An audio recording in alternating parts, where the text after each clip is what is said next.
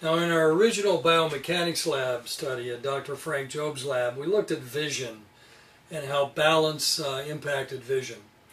And subsequently now we've looked at a variety of sports and activities where vision changes based upon balance.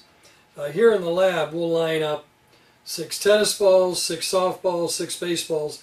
You'll notice that all of these have lines on them. And we'll line 6 in a row up about 18 inches apart, and we'll set the individual, if it's with a tennis racket, face on down the line as though they're ready to receive service. And when we put them in balance, they'll tell us that everything lines up perfectly. And if we have them stand just a bit out of balance, as little as an inch difference, they'll tell us that that ball moved left or right, or the lines on the ball no longer line up. So the visual perception of that ball in space is incorrect. Softball, baseball, we'll set up a home plate here, and we'll have these 6 balls lined up.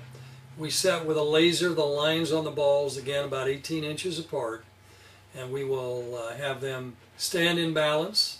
And when they stand in balance, they'll tell us the line's going down the middle of the plate.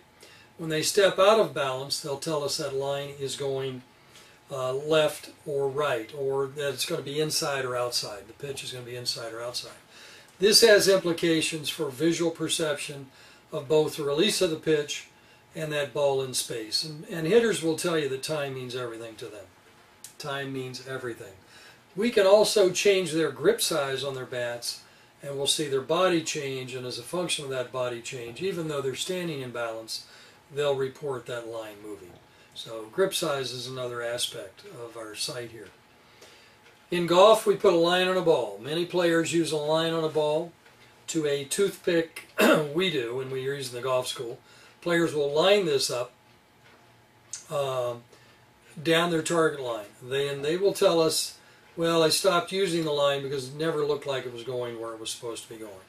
When you're standing in balance with a putter over a ball with a line on it, when you're in balance, your visual perception of that line is that it's going to track your line.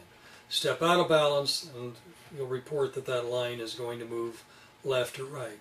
We actually have a piece of plexiglass that has a toothpick about 12 inches from the line, and we'll line this up to that toothpick and have players stand in and out of balance, and they'll tell us it moves left or right of that toothpick when they're out of balance, and when they're in balance, their visual perception is that line is going to intersect the toothpick.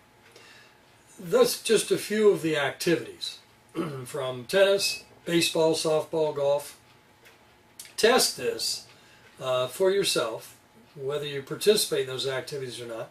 If you take a golf ball, line it up to a toothpick using a string line at 2 or 3 feet, and you'll notice when you step in balance, it looks good. Out of balance, that line does not, your visual perception of that line changes. And if you are involved in one of these other sports, set the balls up, draw a straight line on them, get them in a line, and you'll be able to understand and begin to see the effect balance has on your vision.